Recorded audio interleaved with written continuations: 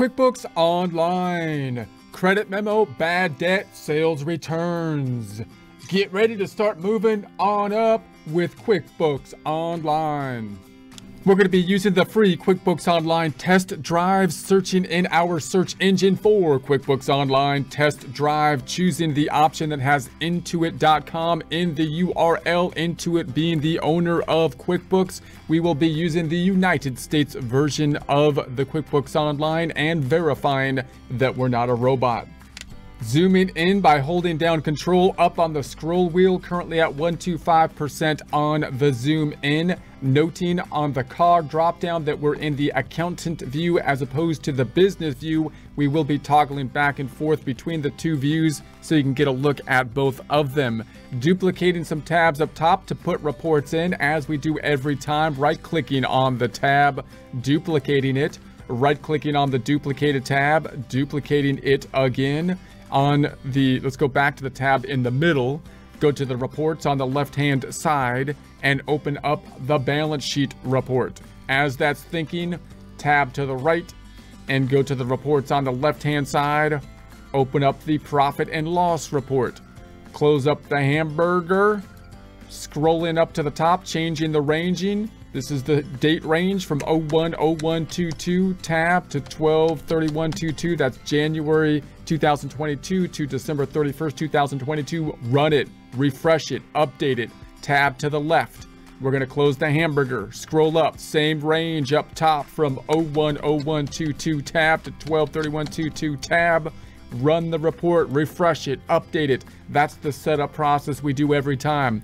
Support accounting instruction by clicking the link below, giving you a free month membership to all of the content on our website, broken out by category, further broken out by course. Each course then organized in a logical, reasonable fashion, making it much more easy to find what you need than can be done on a YouTube page. We also include added resources such as Excel practice problems, PDF files, and more, like QuickBooks backup files when applicable. So once again, click the link below for a free month membership to our website and all the content on it.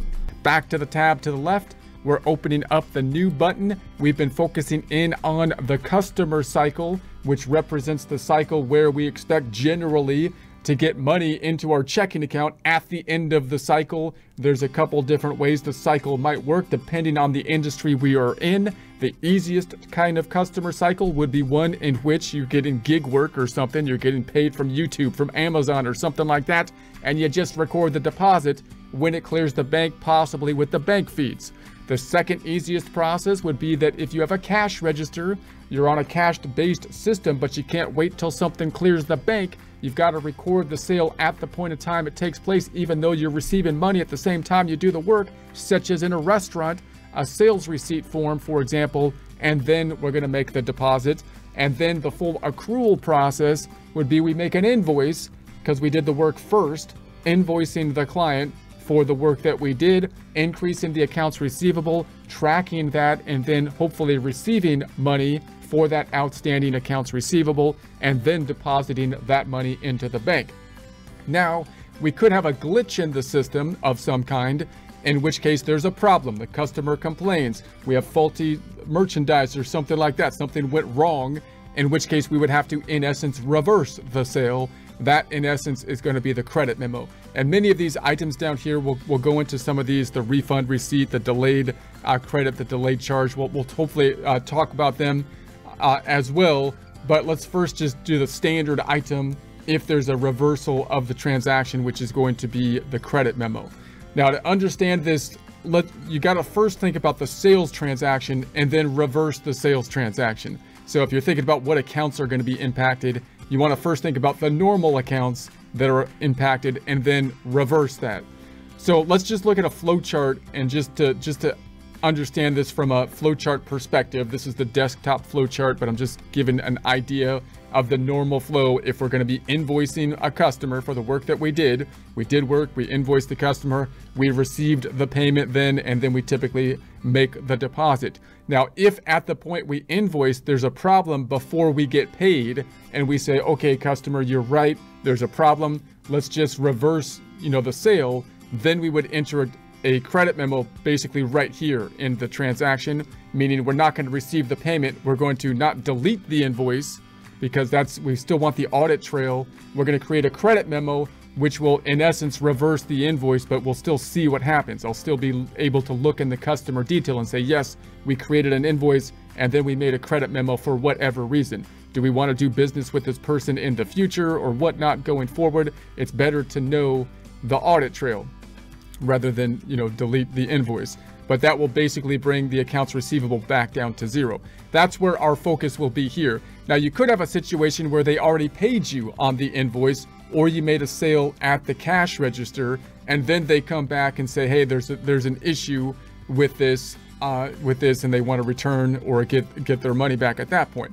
Well, at that point, you can't just reverse the accounts receivable. They've already paid you, so you might have to issue them, the money back, which would be a transaction of decreasing the checking account.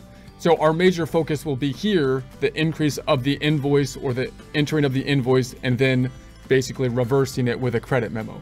Okay, so to think about that, let's go back on over and let's actually make an invoice. So I'm going to go here, I'm going to create an invoice, and I'm just going to do our standard thing. I'm going to make it for AAA again. So this will just be a generic customer that we're going to be putting together that will show up on top of the customer list. I'm not going to add an email. Terms, net 30, so they're going to pay us in 30 days. The date, 12/31/22. It's going to be due in 30 days, 1/22/23. And then let's put an item down here, which I'm going to make an inventory item because that's the one that carries the most problems with the recording of the transaction and the reversal, because that adds a lot of complication to the invoice. Now, if it wasn't inventory and it was just a service item and we don't have sales tax related to it, it would be that much easier and it would be a less complicated transaction. So we'll just do the more complex transaction, and then you can see what would happen on the less complex transaction by just subtracting out the inventory component. So I'm gonna make an inventory item. I'm gonna call it inventory 1.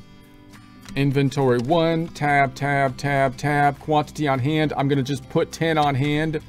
And so this will record a transaction to put the inventory on hand so that we can then sell it, which we're doing here with the invoice. As of the beginning of the month, I'll say reorder point is 0.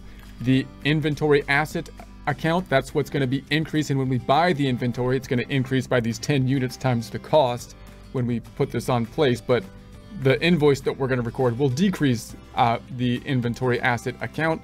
And then we're going to say it's going to be a description. Let's say the sales price is let's just say it's $1,000 to make an even number. The income account will be sales of products. That's what will happen when we record the invoice. And let's say that it's a taxable item, so that looks good. It should apply the tax.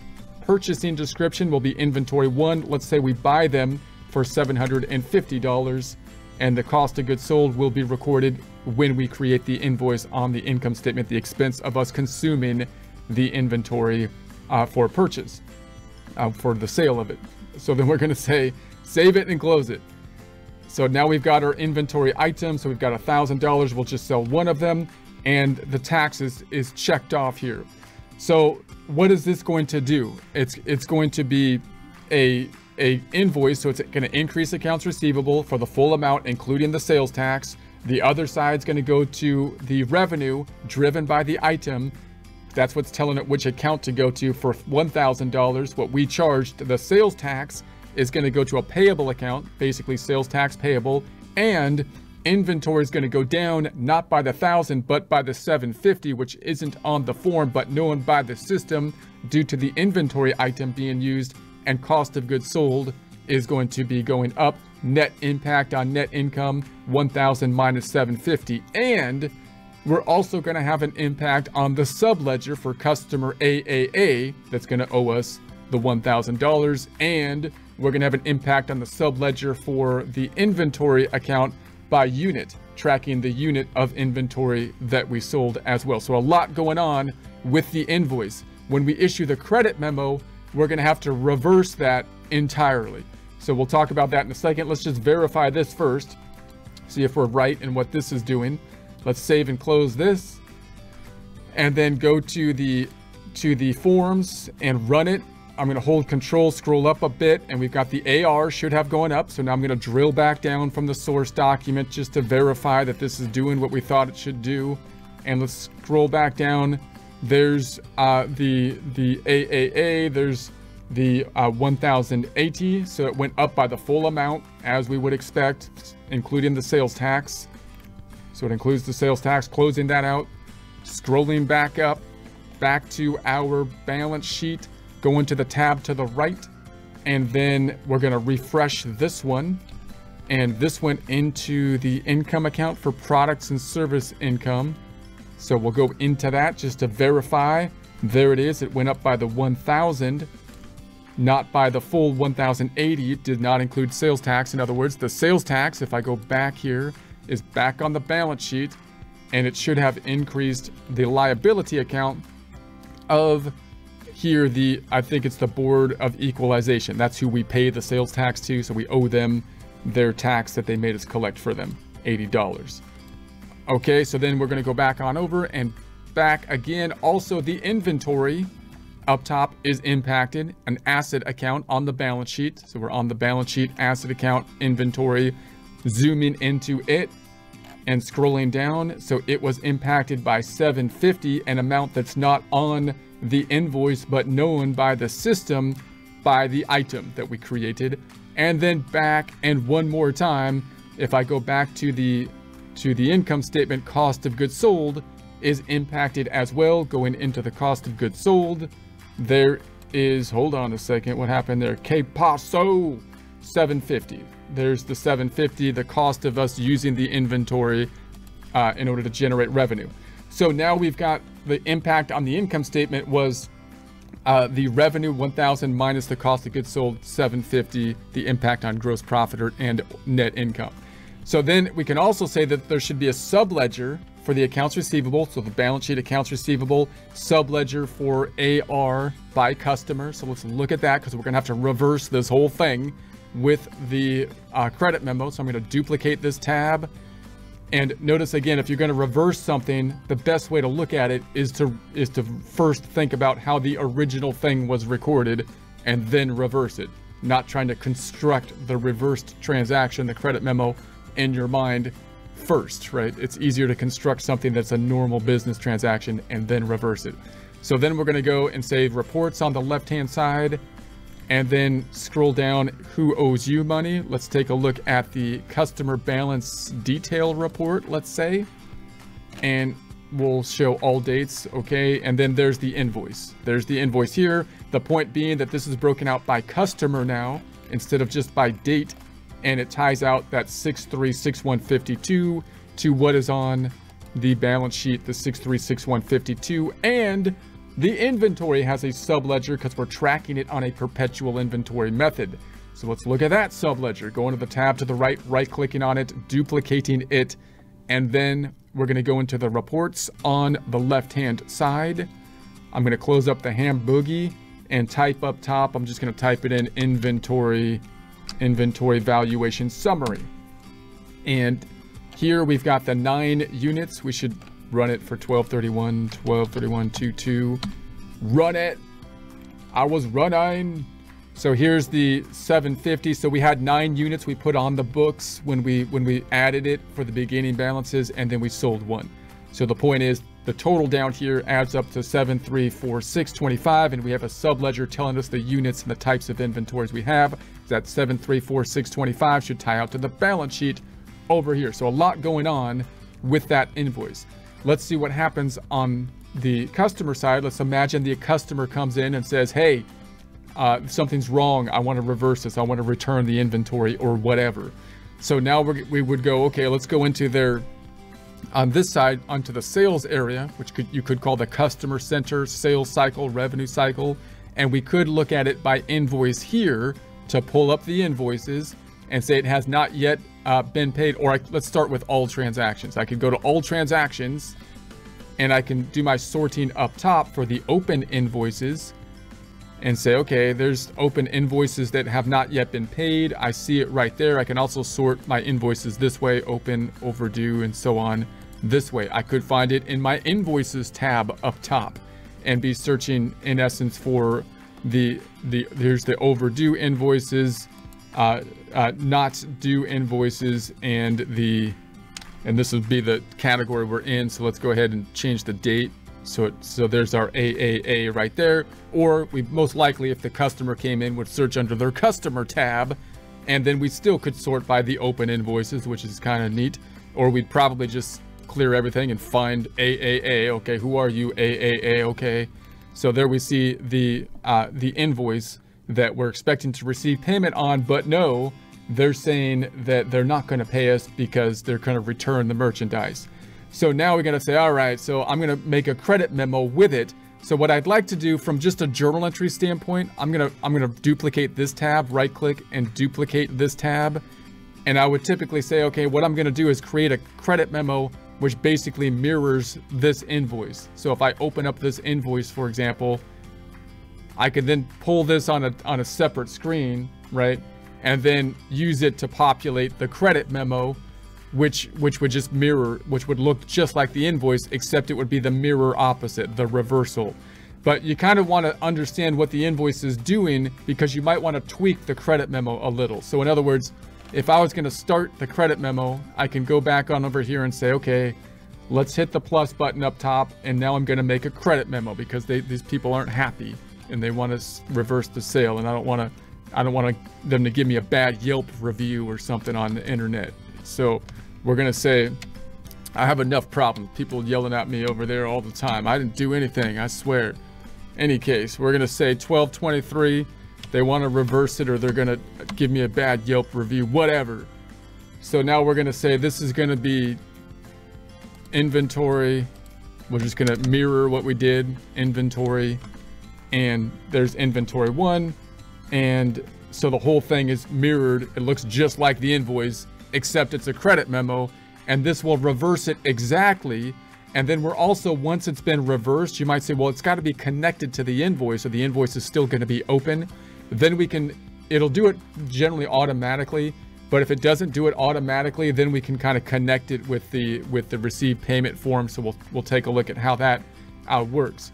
But notice, if this reverses it automatically, we still might have an issue because it's going to actually reverse the income line item. So I'm going to get in the weeds a little bit on the transaction and see if we want to kind of tweak this a bit.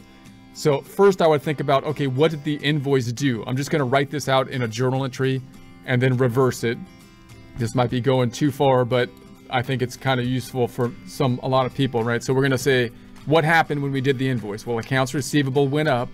The accounts receivable went up by $1,080, including the sales tax.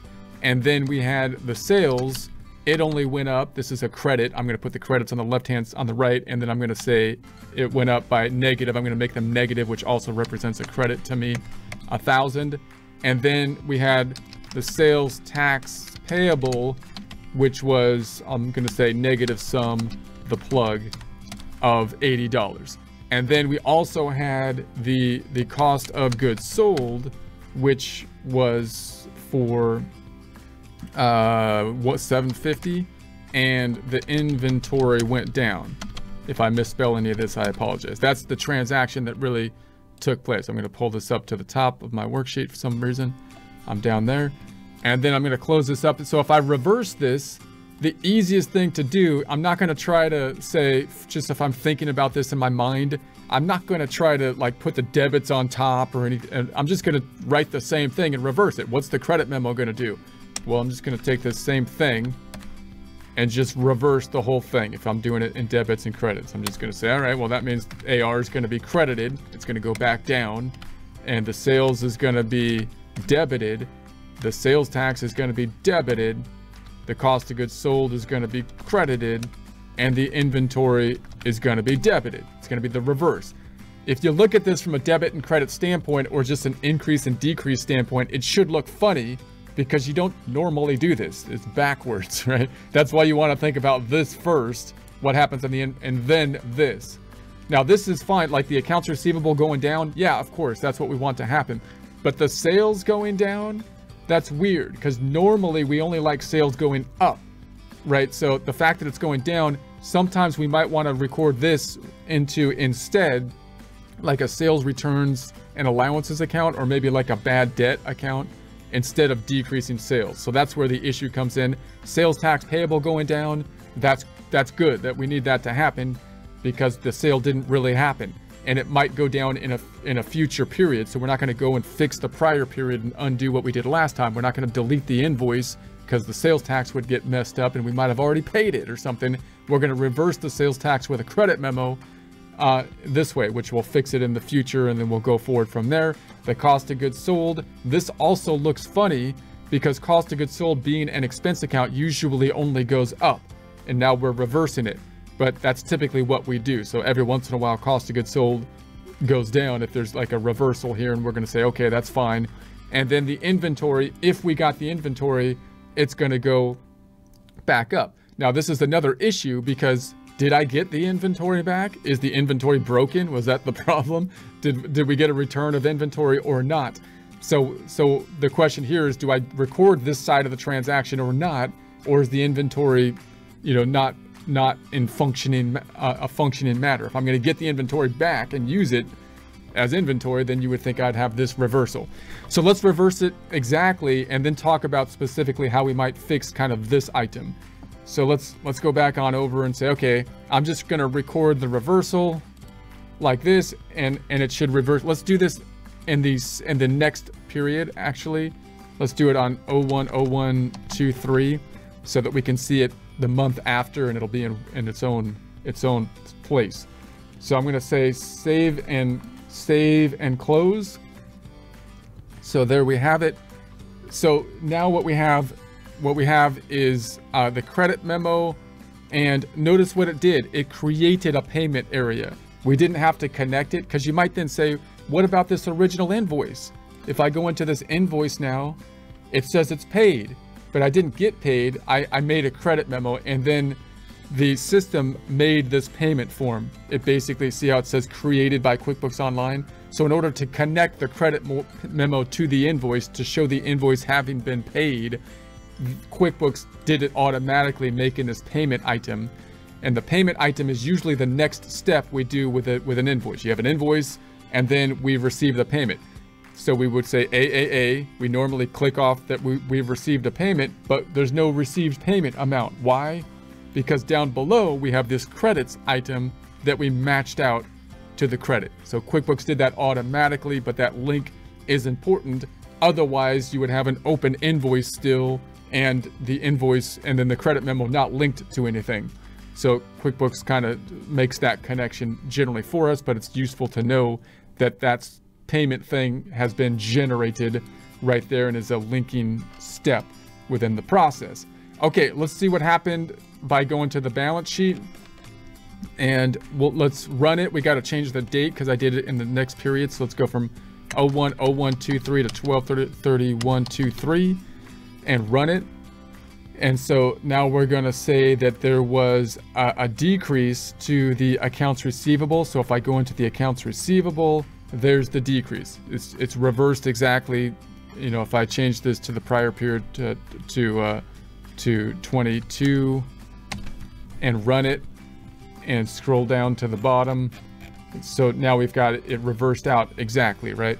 And then I'm scrolling back up top.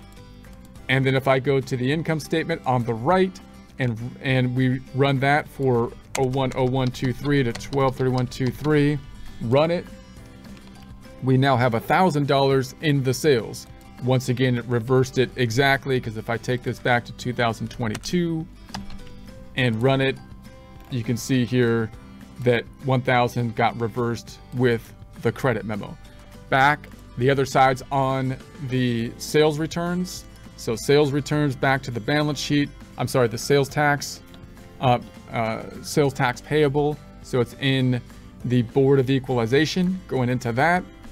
So there's that reversal. If I change the date again to 2022, boom, run it. So now you have that got reversed out, and it happened in the next month. So even if I paid the sales tax in the prior month, it's going to reverse out in the following month. If that didn't happen and I already paid the sales tax, then it's going to get all messy. So then we're going to say the next item is inventory. So inventory up top, We have inventory being reversed, meaning it went up, which again, is the inventory actually worth something anymore? Or is that the reason they returned it, because it's worthless? That's why they want to give me a bad Yelp review. I'll take it back. I'll reverse it. I'll reverse it. Just don't harm me on the interwebs. And then if we go back to the income statement, we then have the $750 cost of goods sold right there on this side. So we've got the 1,000 and the 750 on the reversal. So it reversed it exactly like we would expect. And if I go back to the first page and we looked at the accounts receivable, we saw that the accounts receivable will net out still. So if I look at this aging, the accounts receivable by customer and refresh it, there's no more AAA. The total still ties out, which is 528152, which ties out to what's on the balance sheet, 528152, and we should have an adjustment to our inventory. So if I refresh this, it should go back up to 10 here. So I'm going to run it so the inventory is back. Hold on a sec. As of 23 now, I got to bring it up a notch. So now we have the inventory has gone up to 10. We're at the 809625. So the 809625. Okay, so now let's say that I want to change this account to either sales returns and allowances possibly, or like bad debt. Well, we could do either one instead of reversing the revenue account. So we're going to say, hey, look, I don't want on the income statement to reverse revenue, because I want revenue always to go up. I want to put my sales returns on another line, or just call it bad debt, which would be an expense. So same kind of concept conceptually to kind of figure that out. So if I go back to the first tab and I go into my credit memo and say, okay, how can I tweak this now in order to do that? Well, one thing I could do is I can say that I'm going to make another item here that's going to be driving to record something to bad debt instead of the reversing of the sales. So I'm going to say drop down, and I'm going to say this is going to be, I'm just going to call it a service item, and I'm just going to call it bad debt. I'm going to copy that, and then I'm going to put that in the description. And the sales price, I'm not going to put anything. And then instead of going to an income account, I want it to go to bad debt, which I might not have an account here for. If I didn't have an account, I would just set one up. I'm going to say it's going to be an expense account. Now, I'm going to do it to bad debt here. You could do the same things for an allowance account, which would be a contra sales, which we might take a look at as well.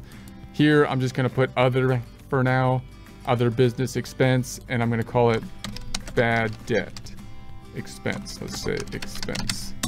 And then there it is. So let's save it. And taxes, I'm not going to put, actually, no, I do want to have it taxable because I want it to mirror the same thing here. So we'll make that a taxable item. So I'm going to say save it. If it wasn't taxable, then you'd have to mirror whether the thing's going to be taxable or not. And then I'm going to say 1, and I'm just going to put the $1,000 here. And then it's going to be a taxable item. Then I'm going to remove the amount up top. So now this is what it looks like. So we still have the same amount down here, but now because this second item is going to be driving it to bad debt. So what's this going to do? Well, it's still going to reverse the accounts receivable by the full amount of the 1,080 because it is a credit memo. The other side is not going to go to sales though, because this item is 0. That's the one that drives to sales. It's instead going to go to this one, which is driving it to the bad debt account in this example. And that's only going to be for the 1,000. And then it's still going to reverse the sales tax because we have the same amount here and it's calculating the sales tax, which will still give us a nice reversal of the sales tax. And then the inventory is still going to go down because it's going to be driven by this item. That's why we still need this item here, because this item, although 0, that means it's not going to have an impact on the revenue account. It's still going to be decreasing the inventory, or in this case, increasing the inventory, because we're putting the inventory back on the books, and it's going to be bringing it's going to be reversing the cost of goods sold as well. So the cost of goods sold went up with the invoice. Now the cost of goods sold is going to go back down. So this is a nice kind of fancy way, or a little bit of a tricky way. You know, it seems a little abstract when you first look at it, to basically do that. Now, if you didn't get the inventory back, then you could just delete this line item altogether and you could just reverse the bad debt. But if we're getting the inventory back, then we still need this line item here to adjust the inventory. So let's save it and close it and just check that out. The transactions you're editing is linked. Are you sure you want to replace it? I'm going to say yes. Normally we wouldn't, do that after we've already linked it and closed it, but there it is. So now if I go back to the balance sheet, I won't check all the accounts. We should still be in the same area with the accounts receivable and whatnot. The thing that changed now should be the income statement account. If I run this report, instead of us reversing the sales now, we reversed it to the cost of goods sold. That's the point. That's why we did it. So that's one thing you can do. Now, maybe you don't want it in cost of goods sold, but maybe you want a contra account as a contra sales account. So a sales returns and allowances account, for example. So let's just do it one more time. I'm going to go back to the first tab, and I'm going to go into that credit memo again, and let's populate it the way it was. The way it was is I had 1,000 here, and I'm going to delete this second line. So it's the same strategy. I'm just going to make another item down here to go to sales returns and allowances, which is a contra income account, contra revenue account, as opposed to an expense account. So we'll just do the same thing. I'm going to make another item, and I'm going to call it a service item. You might be able to call it a non-inventory as well. The point is we're not tracking inventory with it, so I'm going to make it a service item. This is going to be sales returns. I'll just call it that and copy that. We're going to put that in the description here. I'm sorry, I'm not going to put a rate on it because I'll just populate the rate. It's not going to go into services. That's the point. I'm going to make another account here, which I'm going to call an income type of account, but it's going to be a contra income account. It's going to be a negative kind of income account. So other primary income, I'll just call it that, and I'll call it sales returns and allowances. And there it is. We'll run that, save it and close it. And then I'll do the same thing here. I'll put the $1,000 here and just delete the 1,000 up top. We end up with the same result. So what's this going to do? It's a credit memo. It's going to reverse the accounts receivable for the full amount, which is the same, 1,080. The other side's not going to reduce sales, however, but instead be driven by this one to sales returns and allowances, a contra sales account, so we don't decrease the revenue directly. And then we're still reversing the sales tax payable, which is good. And then the inventory is still impacted by this line item. That's why we still need it. So it's going to go back up, and the cost of goods sold is going to go down, and the sub accounts of accounts receivable by customer as well as the inventory should be impacted the same way as well. So save it and close it. And we're going kind of long on the time here, so I'll try to check it real quick. And we're going to go to the balance, to the income statement, which is here, and run it. So now we did the same idea, but now we've got these two in the same line. So sales only goes up, and then you've got the sales returns and allowances showing the returns. That's oftentimes how you like to report the income side of things, having the income accounts only go up, and then have a contra account showing those reversals that took place, breaking those out oftentimes. Okay, let's go back to the first tab, and I'm going to hit the cog drop down, switch to the business view just so we can see where some of these items are located in the business view. So if I go back up to the get things done, if we hit the plus button, we've got our same forms here. There's the credit memo. No change really there. We've been working in the get paid pay area primarily, where we have our get paid. There's our customer area that we've been working in primarily. We also created an invoice, so you can go into the invoice here and sort on the invoices that way. And then we were looking at the transactions, which are in the bookkeeping area down here, and then the transactions up top. And we can look at the sales transactions, and that's where we have all of our transactions. And we looked in here for, once again, those invoices that were open invoices. But you can also search in here for like the other sales transactions, like a credit memo, for example. And so now we can kind of search for, we can sort this item by the credit memo. And then of course we looked at the reports, and reports are in the business overview and the report. So it's just another, all the stuff should be basically in this, formatted there. It's just in a different kind of location with different terminologies on the tabs, just the skin deep differences typically.